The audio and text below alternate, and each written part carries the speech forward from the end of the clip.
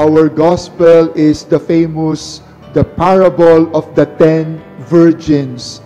5 wise, 5 foolish. Allow me to present to you 3 points for reflection. 3 E's. Number 1, eagerness. The eagerness. They were told of the feast. They were told the prince will be wed. And what a great fortune that they were invited. Na imbitahan sila sa royal wedding. Yung 5 considered wise, they were so eager and excited. So eager that they truly planned everything. Chose a dress. I do believe read about customs and protocols, how it is to attend a royal wedding, rehearsed and prepared everything that they will be needing. That is an expression of their eagerness. But as for the other 5, considered foolish, I believe they were not that much eager to attend, but that they are obliged by the family.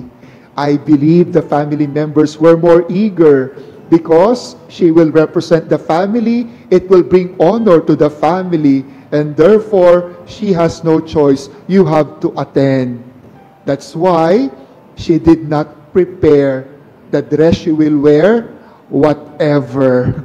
Kung anong dadalin mo, whatever. And so, I believe the family prepared for her. The family prepared the dress, whatever she will be needing, the lamp, it was all prepared for her. But in terms of eagerness, a big question mark. You know, this feast is, to make an analogy, where we are right now. This is the wedding feast. This is the feast. And like the 10 virgins, we can also be like the 2. When there is eagerness in us. When we anticipate this day. Because this day is the day of the Lord. And I will go and give my thanks to God. And I will go and worship God. And therefore, you already put in mind, magsisimba ako. Araw ito ng Panginoon. And here you are prepared. But I know, some of you were like the foolish virgins, pinilit magsimba. Magbihis ka. Alam po, isusot ko. Ito isusot mo. Magbihis ka. Sisimba tayo. Pag di ka sumumba, pupunta ka sa impyerno. Takot mo lang mapunta sa impyerno, kaya ka naandi dito. Takot mo lang sa nanay mo. Takot mo lang sa tatay mo. Kaya, no choice, I have to be here. We are here. Are we the foolish ones? Or are we the wise ones? So eager to celebrate. And when we are to prepare the 5 symbolizing our 5 senses, are we really eager to participate? 5 senses, meaning focus, consciousness, meaning making use of everything. Or are we distracted? While I am here, my mind is away. While I am here listening, kanina pa beep ng beep yung cellphone, ang dami ng notification, gusto ko nang tingnan ang Facebook at Messenger ko. Are we giving our full senses in this celebration? Are we conscious? Are we happy that we are here and giving this 1 hour to my God? And I hope we are eager and we are wise. The second E would be extra. Extra. An extra flask of oil. So the wise brought an extra flask of oil because they know they will be needing it, that extra. But that extra is also an extra act of love. Why? Sapagkat siya mismo ang pumili ng mga olivo. At yung olivong pinili niyang magaganda, siya mismo ang gumawa ng langis. Siya mismo ang naglagay, siya mismo ang naghanda. Wow! It is tedious to make an olive oil, but that act of sacrifice is something because I want to offer this to the King. It is my act of love. Extra flask of oil. But that extra flask of oil is also symbolic. I don't want my lamp to run dry with oil because I want it lighted all throughout. My love will not run dry. My love will not be consumed. And so, I will bring extra flasks of oil. Pag-ibig na hindi mauubusan. Iyan, napakaganda. Extra. It's not enough to be good. You have to be extra good. It's not enough to be generous. You have to be extra generous. It's not enough just to persevere. You have to do it with an extra perseverance. I recall this past long weekend, family vacation, I also enjoyed mine. I went home and we went to the province. Pero my dad is already forgetful. Maka may dementia na nga, paulit-ulit. Sabi, anong dala mo sa sasakyan? Magkanong bili mo dyan? Ilang kilometro na tinatakbo niyan? Ilang taon na yan? Nasagot ko na. After 10 minutes, yun na naman. Anong dala mo sa sasakyan? Ilang kilometro na yan? Magkanong bili mo dyan? Okay? After 10 minutes, ayun na naman. No? Tapos maya-maya, nung ikalima na, tumahimik na ako. Pero, nung tumahimik na ako, may tagasalo. Yung mami ko na ang sumasagot.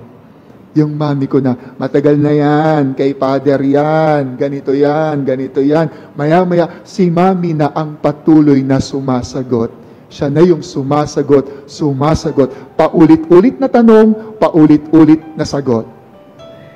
That's an extra love. An extra love. When you know that your husband is undergoing something at hindi ka napapagod at sabihin, kulit-kulit mo, paulit-ulit ka. Hindi. Paulit-ulit sinasagot. Kasi paulit-ulit nakakalimutan. Paulit-ulit may nagtatanong. Paulit-ulit may magbibigay ng pagmamahal. That is an extra love. Nag-long weekend kayo. Anong sinabi nyo sa nanay nyo? Nayan, takaw-takaw mo naman, ang dami mong dalang baon.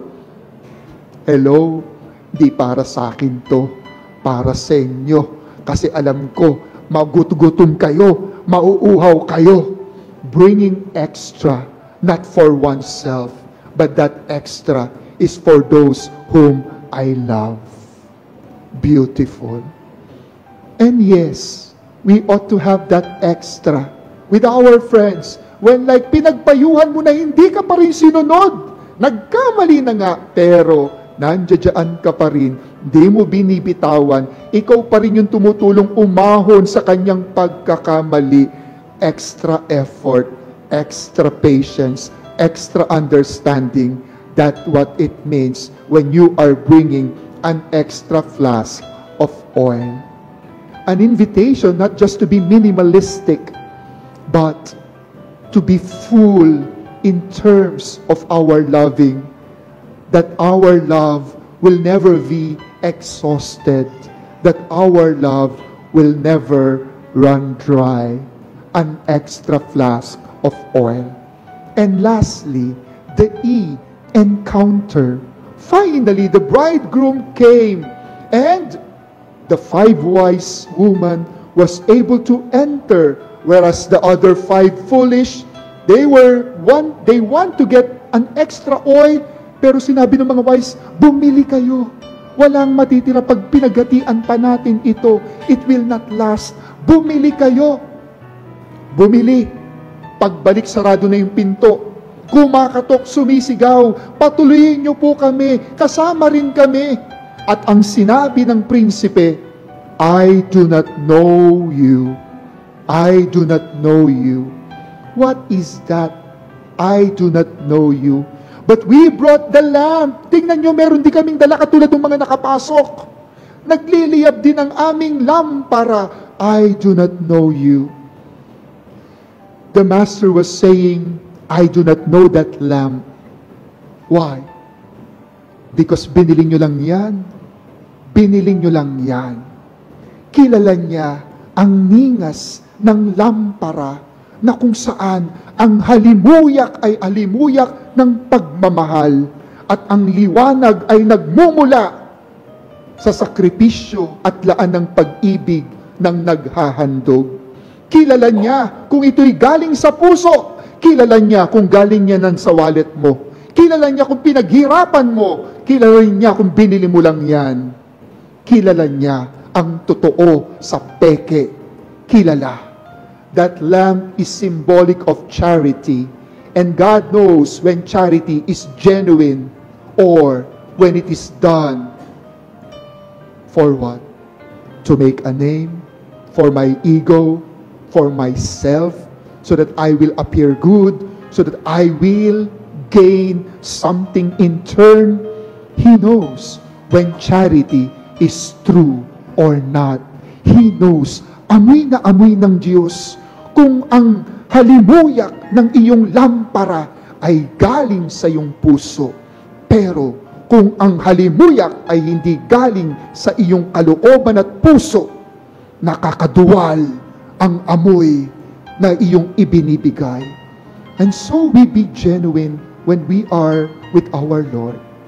We give Him the best. We give Him our heart. Amen.